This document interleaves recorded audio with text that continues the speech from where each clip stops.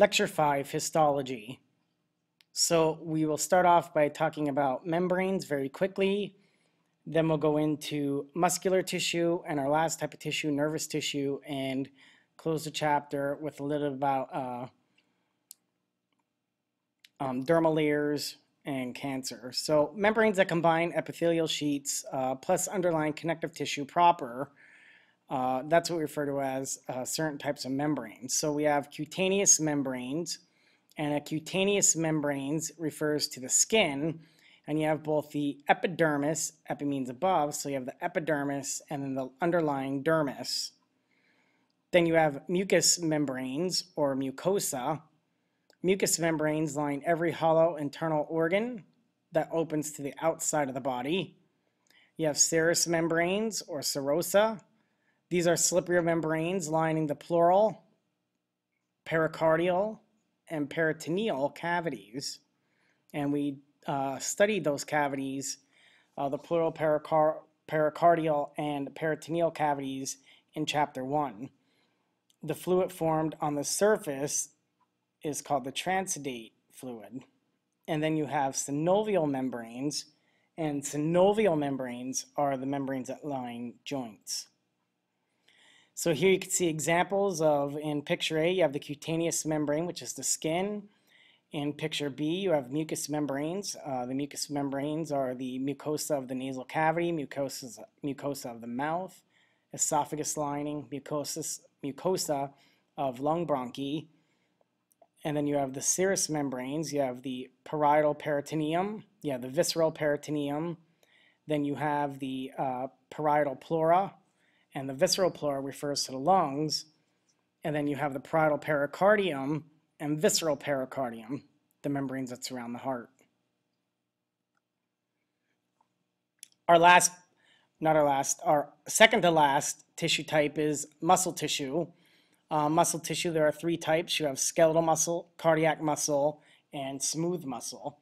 So muscular tissue, it's a contractile tissue, and it's composed of cells that are called muscle fibers.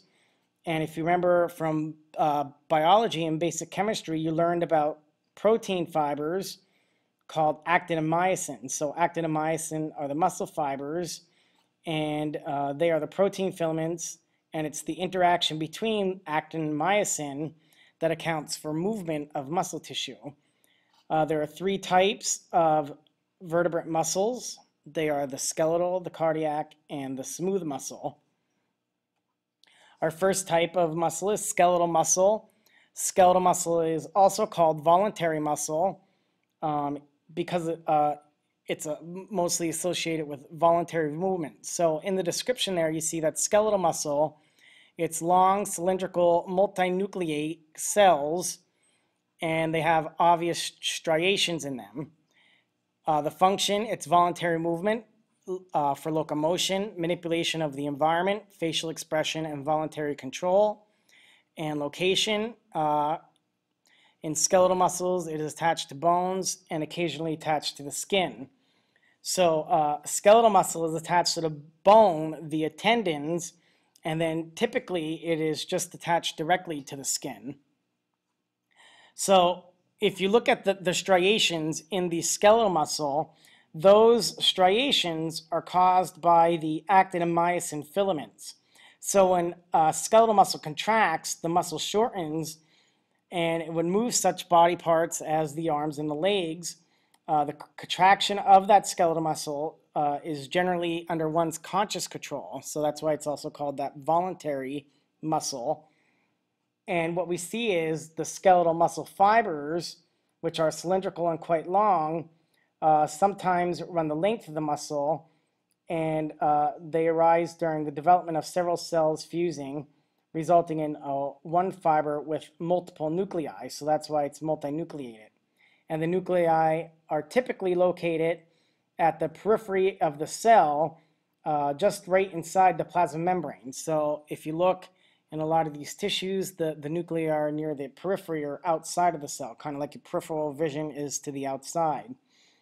The striations, or what gives it those striped appearances, would be the actin and myosin filament fibers, and it's those fibers that will give skeletal muscle its strength. Now the next type would be the cardiac muscle. These are branching striated, generally unnucleate cells, and they're interdigitate at specialized junctions called intercalated discs. The function is, as it contracts, it propels blood into the circulation, and it's involuntary control. So if you look there, you see the nucleus, you see the intercalated discs in the picture. Cardiac muscle is only found in the walls of the heart. Its contraction pumps blood and accounts for the heartbeat. Cardiac muscle combines features of both smooth muscle and skeletal muscle. Like skeletal muscle, it has striations, but the contraction of the heart is involuntary, so we don't need to think about this muscle contracting. It just happens on its own. Although the use of relaxation therapy does enable some people to consciously slow the heart. The contractions of the cardiac muscle is inherent and rhythmical, so it beats in rhythms. And often when you get if you would listen to the heart, you hear that lub-dub, lub-dub, lub-dub sound. So that cardiac muscle contracts, and you get that rhythm to it, and it's modified by the nervous system. So the nervous system would have a play in the contraction of the cardiac muscle. So even though the cardiac muscle fibers are striated, the cells are different from skeletal muscles in that they have a single centrally placed nucleus, unlike the skeletal muscle, which the nuclei are in the periphery of the cell, and many of the cells are multinucleated. The cells are branched and seemingly fused with one another, and therefore it appears that the heart is composed of one large interconnecting mass of muscle cells. And what you do see here, the cardiac muscle cells are actually separate and individual, but they are bound end to end by that intercalated disc. And it's the intercalated disc is where you have these folded plasma membranes, and these folded plasma membranes between the two cells is where we find one of those cell junctions called an adhesion junction and the gap junction. And what these allow, these adhesion and gap junctions that are found within the cardiac muscle, they will permit extreme rapid spread of contractile stimuli so that the fibers contract simultaneously. So they'll contract together. So you get that rhythmic beating all together within that one muscle. So that is cardiac muscle. So it has both features of smooth muscle and skeletal muscle. Now, smooth muscle is the last type of muscle tissue. It's spindle-shaped cells with central nuclei. So there again, we do not see the nuclei on the outside, and it has no striations, and the cells are arranged closely to form sheets. The function of skeletal muscle is that it propels substances or objects along internal passageways, and it's an involuntary control. It's mostly in the walls of hollow organs. So smooth muscle, because it's mostly in the walls of hollow organs, is also referred to as visceral, visceral. It's also referred to as visceral muscle, because here we get that smooth or visceral muscle mass, and we don't have those striations because the arrangement of the actin and myosin do not give the appearance of those cross striations. So the cells are spindle-shaped layers that allow for a thick middle portion of one cell is the opposite of the thin ends of an adjacent cell. So you might get a thick end of one cell adjacent to the smoother end of another cell. And what you get is the nuclei, and you get this irregular pattern in the tissue. So smooth muscle is not under conscious control and is said to be involuntary contractions. So smooth muscle is found in the walls of hollow organs and structures. such as blood vessels, intestines, stomach, uterus, and urinary bladder. This muscle, smooth muscle, will contract more slowly than skeletal muscle, but can remain contracted for a longer time than skeletal muscle.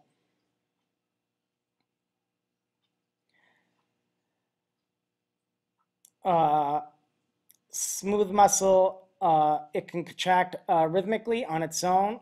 The contraction can be modified by the nervous system. And if you think of smooth muscle in the intestine, intestinal smooth muscles contract in waves, thereby helping to move food along the lumen or the central cavity of the intestine.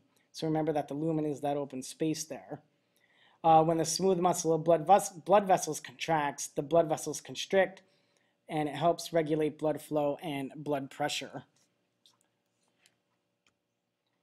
Our last type of tissue is nervous tissue, and we have the neurons and supporting cells. Nervous tissue is found in the brain and the spinal cord, and it contains specialized cells called neurons. So if you look here at nervous tissue, neurons are branching cells.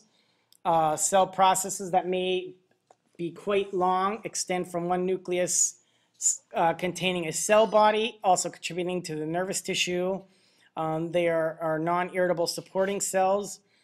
The function is to transmit electrical signals from sensory receptors and to effectors, muscles and glands that control their activities. So in this we have the brain, spinal cord, and nerves. We do call a nerve cell or neuron basically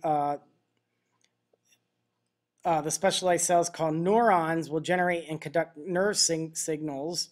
And a neuron has three typical parts. It has a dendrite, which receives signals that may result in nerve impulses. You have the cell body, and if you look in the diagram, you can see it's the larger areas. The dendrites are these things out here. The cell body contains the nucleus and most of the cytoplasm of the neuron. And then the last part would be the axon, which conducts nerve impulses. So the large axons are called fibers. So you have the nerve fibers. And in the brain and the spinal cord, the fibers form tracts. Outside the brain and the spinal cord, the fibers are bound together by connective tissue to form the nerves. And the nerves conduct impulses from sense organs to the spinal cord and the brain. And this phenomena is what we refer to as a sensation.